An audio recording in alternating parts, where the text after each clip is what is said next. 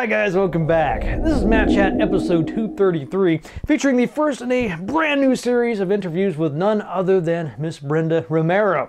Now Brenda, formerly known as Brenda Brathwaite before she married John Romero, is a fantastic developer with roots that go all the way back to the very dawn of the industry. She's worked on the Wizardry series, the Jagged Alliance series, and a game called Playboy The Mansion that I'm pretty sure you'll want to hear more about, and much more. Anyway, we've got a lot of great stuff to cover. So, without further ado, here is Miss Brenda Romero. All right, folks, I am here with the great Brenda Romero, formerly Brenda Brathwaite. She's one of the 100 most influential women in the games industry, and also the woman with the longest continuous service in the games industry. She's currently the program director at UC Santa Cruz Master's Program in Games and Playable Media. How are you today, Brenda? I'm all right. How are you? Doing great. I wanted to get started by talking about how you got interested in games. I was reading some interviews you did earlier where you talked about your love of Lego blocks. Now you think that actually translated into this later love of level design. I wonder if you could elaborate on that. Yeah, so my niece and nephew had these Legos. I didn't actually somehow manage to get Legos when I was a little kid, but they had these Legos, and they had enough so that I could actually build a space with them. I could build something, and I remember I have this super vivid memory of tearing all the Legos down and building this world up and being really excited about what I had built. And I'm sure if you looked at it from the outside, it looked like, well, I mean, it looked like a bunch of Legos, like something a kid would build. But for me, this was a whole world of adventure, and there were things in those rooms, and there were hallways, and I remember it as, I would say, my first designed play space. So I very excitedly called my relatives in to look at it, and they looked at it like any parent would look at a kid's Lego thing, like, oh, that's great, honey.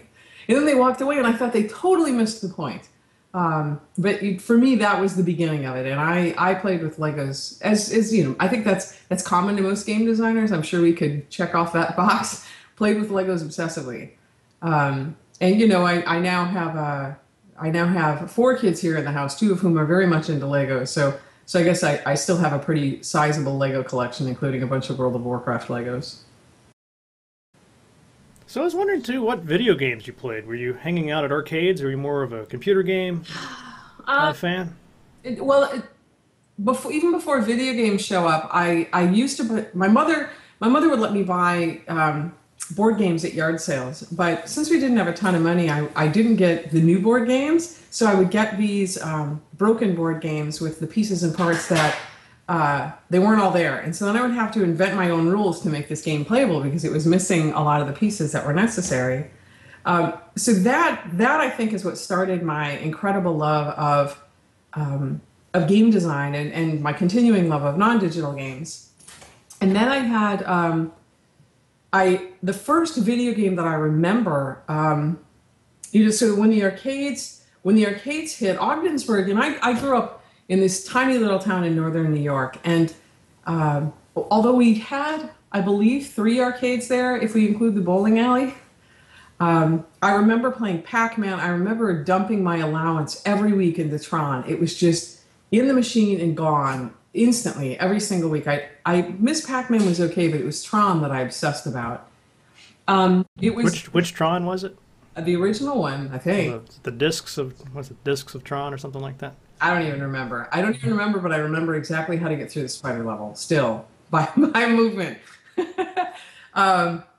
And so, yeah, I mean, I think I had that normal upbringing. I was very fortunate, normal upbringing for a game designer, and then I got pretty heavily into arcade culture and arcade games.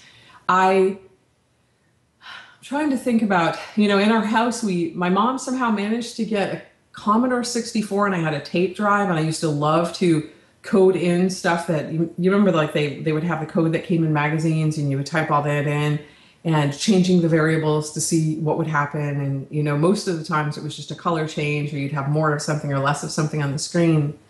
But my first deep love affair with games actually happened when I got the D&D white box set when I was 11 years old. And man, that made my Lego world was suddenly super real. And oddly enough, you know, I never put the two of them together. I never thought, well, I don't know how that even would look, right? But I never put the two of them together. But man, that was the pathway to adventure. So I played D&D a lot, and then I went from D&D to Iron Crown's Rollmaster system, and that was my first. That was my first game design.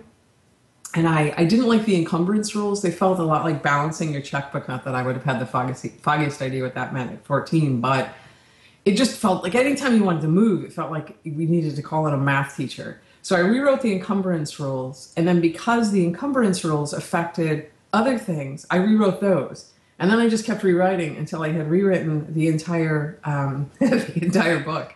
And I don't have it anymore. Man, I wish I did, because I'm sure it's some pretty funny stuff.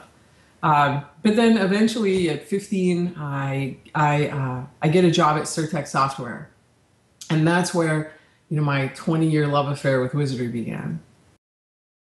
Let's back up just a minute here. I heard you say your mother had a Commodore 64. So was she into computer games too, into computers?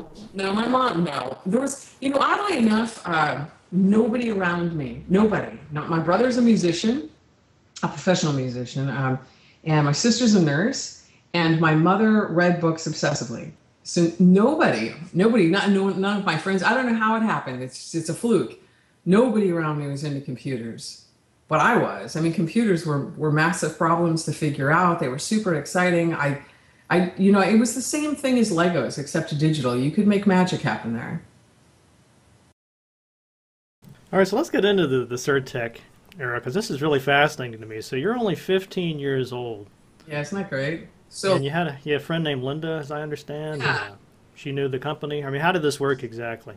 Oh, this is, I have a lot of people, and particularly since I teach now, I have a lot of people ask me, like, how did you get into the game industry? And I'm pretty sure my story would not work today. And this is profoundly bad advice, but here's how I got into the game industry. So Linda Curry, then Linda Saratek, she actually didn't work for the company. She was one of the owners. So Linda was either 15 or 16 at the time. And we both went to the same high school. And Linda was trying to get rid of her job at Surtech, which was this. If somebody called and said, how do I get to the 10th wizard on the 10th level? How do I kill Wordman? How do I even find Wordman? She would say, you have to you have to go to the 4th level where you need to get the blue ribbon, and then you take the blue ribbon to get into the private elevator. The private elevator will take you to the 9th level. And on the 9th level, there's a door to your left, and you go through that door, and in the corner of that room, there is a teleporter to the 10th floor that'll take you down to Wordman. And there's a series of 7 hallways. Like, whole sections of my brain are still devoted to remembering this, although nobody calls me asking me these questions anymore. So Linda wanted to get rid of that job. It was, it's the Wizardry hotline was the name of it. She wanted to get rid of that job. And so I was standing, this is where the story gets really lame. I was standing in the bathroom, which isn't really a networking spot, I guess, unless you're at GDC. Standing in the bathroom, smoking a cigarette, because that's what, bear in mind, I grew up in northern New York where 8 feet of snow falls, right? So if you were a bad kid and you wanted to smoke in school, that's where you went to do it. So I'm standing in the bathroom smoking a cigarette when Linda comes in, and Linda asks, I can see she's asking people for a cigarette, but evidently they're all offering her menthols. So eventually I say, are you looking for a non-menthol? And then I give her a cigarette.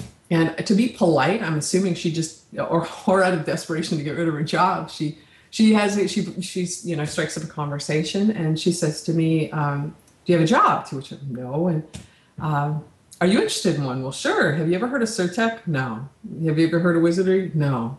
Have you ever heard of D&D? Yes. In fact, I was a D&D player. And so from that single conversation, I showed up at her house the following Tuesday, and that's where I first saw Wizardry. And I worked my job was from 4 to 8. That's when the hotline was open. So my job was from 4 to 8, and I would eventually be there from, 3 to 9, and then 2 to 10. And, man, if I could have time with that Apple II, I mean, there was no way, and there's no way my family ever could have afforded an Apple II. But man, if I could have time with that Apple II, I was there. It was the coolest thing ever. I still have somewhere, I still have my original Wizardry disc with my characters on it. which I can't get rid of because it would feel like murder. I was with those guys for so long. But yeah, that's my really lame how I got started story. I mean, I certainly took advantage of it, but that's how I got started. I love that. It's a non-mentholated cigarette of destiny. Yeah, exactly. Yeah, a couple of questions related to that. One, I was wondering what's the weirdest sort of calls you got about Wizardry? And then did you get to work with or see Andrew Greenberg and Robert Woodhead? Oh yeah, I mean, so Greenberg not so much. Woodhead at the time, Surtech occupied a few buildings. Well, Surtech started at in a little tiny place, 6 Main Street, and it was a spoon company, believe it or not. Remember commemorative spoons? Oh yeah, I used to get those from on vacations and such. Yeah, so they actually shared office space with this place called Commemorative Spoons, and that's what they made. And then it was very obvious that things were going a little too well, and there wasn't enough room there, and games weren't shipped digitally then.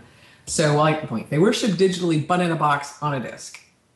So Surtech quickly moved out of there, and they moved into some offices in the somewhat defunct Ogdensburg Mall.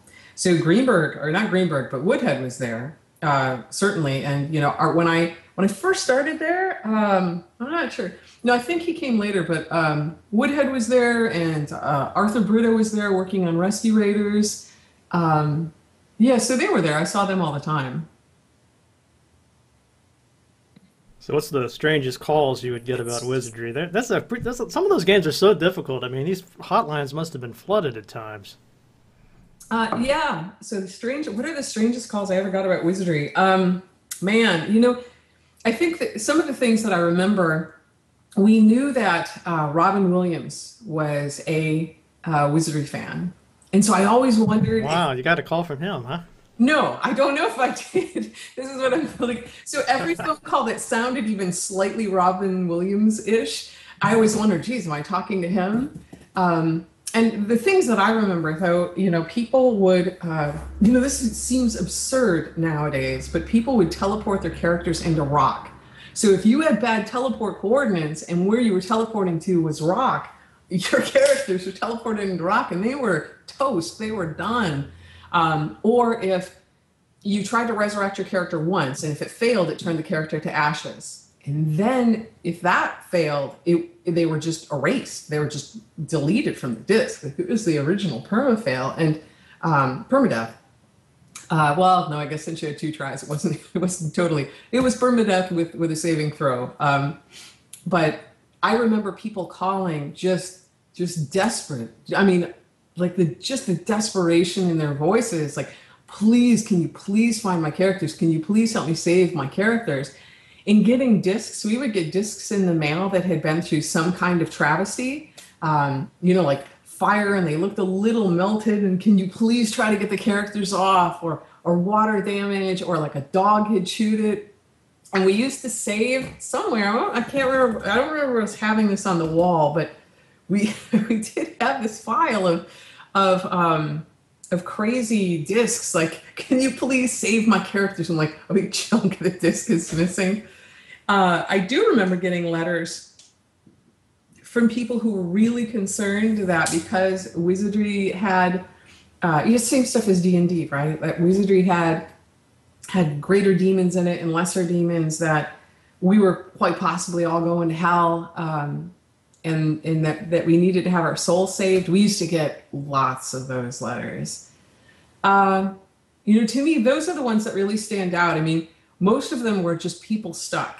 But I really remember the very emotional pleas, like, please save my character. And when you would save the character, you would get letters back, like just overflowing with gratitude that you had somehow resurrected this character, from digital bits. Yeah, whoever that was that said video games never made him cry has never played Wizardry, right? Yeah.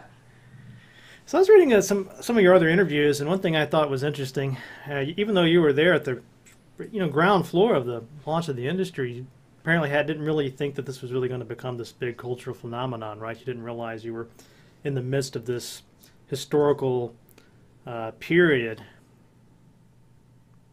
You know, I didn't. Isn't that interesting? And the reason I didn't, so I've talked a lot with John about this. So he had the benefit of, John Romero, my husband, he had the benefit of growing up here on the West Coast. So all around him, you know, like he knew names, you know, he knew Programmed by Nasser, and he had an idea where Nasser was, and he knew who Bill Budge was. And he could go down, he went to Beagle Brothers as a kid, right? So he at least had an idea. He had stores that he could go to. And all that I knew, 100% of my game industry was Wizardry, the games that Surtech was making, and that was it, right? The town was, I mean, it's a small town, still is a small town. You know, maybe 20,000 people, and there were no software stores, no game stores for sure. So I didn't know of any other kids who were into games. We had board games, you know, that you could buy at, I think the store was Ames. But there wasn't any evidence of any game culture anywhere around me. So it just didn't make any sense for people to, there's just not necessarily a way you would have known, right? Computers were, you know, a lot of people still wondered at that point in time where computers, you know, how computers would be used, and it was still largely viewed as this business thing. And I remember, and it's just an interesting thing, and I talked about programming games early, like messing around on the Commodore. And at the high school, at OFA, they taught a course in basic programming, and I fell in love with it. I remember being told, like, for our final in accounting, that as long as we programmed it, we could use whatever we wanted if we programmed it ourselves. So it was easy. I programmed every form of depreciation. You know, I QA'd it, it worked, it was solid. I brought the disk in and got 100 on the test, and that was the last time it was ever allowed that I'm aware of. But I started, you know, at Surtech, I got very into not Surtech, in school, I got very into programming, and then I actually convinced the school to please set up this programming lab and please start teaching Pascal, which I've since learned it was kind of bizarre, but Wizardry was programmed in Pascal, so I thought that was the next language that I needed to learn. And then I ended up just falling head over heels in love with Wizardry and just working all the time and not taking that class anyway. But back to the original question. No, I didn't really have a sense of it in the people that were directing me at that point in time, you know, guidance counselors and whatnot. They didn't really have an idea that there was this massive industry exploding either. So when it came time for me to go to college, you know, I went for something which in hindsight was a really great major for a game designer, technical communications, which is you finish the software and then I'm going to write the documentation for the software for the users. Except for game designer, I'm thinking of what would the users want, right? How about if I write the documentation for you to make this? So I just ended up going in the other direction. But yeah, you know, I just didn't really have any idea that all that was happening because there were no stores, there were no nothing. So unless it came to me through Surtech, I didn't have it. But I did, you know, I was at that point in time, I'm still very active in board games and in role-playing games, traditional pencil and paper games.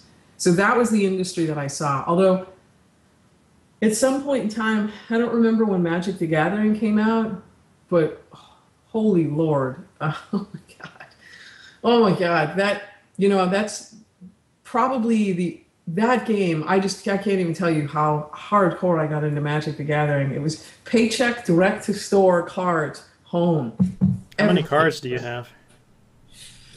I guess I should have. How many truckloads of cards do you have? Well, I mean, I've pared a lot of them down now. I pared most of them down. I mean, I started playing really early on, so I still have some beta cards. But I don't know, probably thousands. I mean, yeah, thousands. Probably not tens of thousands, but thousands is fair.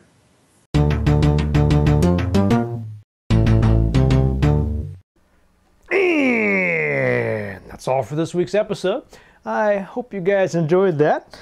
I should be back next week with the second installment of this interview with Miss Brenda Romero, and I have to say this is an interview that just keeps getting better and better with each installment. So if you like this one, you definitely want to stay tuned for the next one. I promise you that. A lot of great stuff coming up, believe you me. And as always, I want to thank you very, very much if you have supported my show. You can support me at Patreon. Just look for the link in the show notes. That'll also give you access to some special Patreon-only podcasts and such. So please consider that. If you want to support me via PayPal, though, still very happy and very thankful for your support. And as always, if you want to tell some friends about the show, it really, really helps. Any of those ways, guys, and whatever you do to support the show, I really appreciate it. Want you to know that. Now, what about that ale of the week? Well, this week I've got a Burning River. It's a handcrafted pale ale from Cleveland, Ohio, from the Great Lakes Brewing Company. I've had some of the Great Lakes brews before. They've always been really, really nice. It's apparently the world champion gold medal winner. Let's see, named after the 1969 burning of the Cuyahoga River. Okay, not sure how a river catches fire, but I'll take their word for that. 6% alcohol, so not a very strong beer. I mean, a little stronger than a Budweiser, I guess, but hopefully not anything that would knock you out. Let's see what else is here. Not seeing anything else. So let's get this. Oh, wait, they tell you about how the river caught fire. What do you do when your river catches fire from excessive pollution? Clean it up and throw a hoppin' party. Okay, so I hope they didn't make this beer with some of that polluted river water. Scary thought. Anyway, let's get this open and see what it's all about. All right, so I've got this Burning River here in this rather excellent drinking horn. I've been trying to ascertain as much as I can from the smell of this. We get sort of a citrusy, hoppy flavors to it. Pretty much what you would expect from a pale ale. Handcrafted pale ale. A lot of sort of like a lemon rind scent to it. All in all, pretty good aroma here. So let's give it a taste.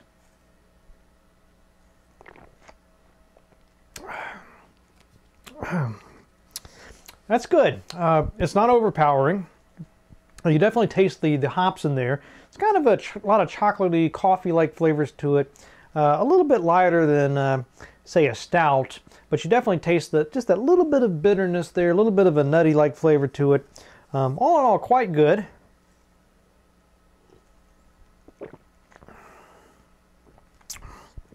I mean, I'm not going to say it's the best ale I've ever had, but it's definitely not bad. I think on my usual scale, I'm going to go for the 3 out of 5 drinking horns on this Burning River.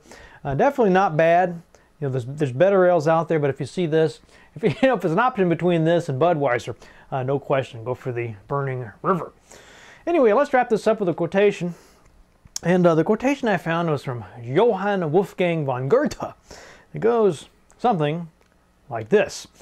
Magic is believing in yourself. If you can do that, you can do anything. See you guys next week.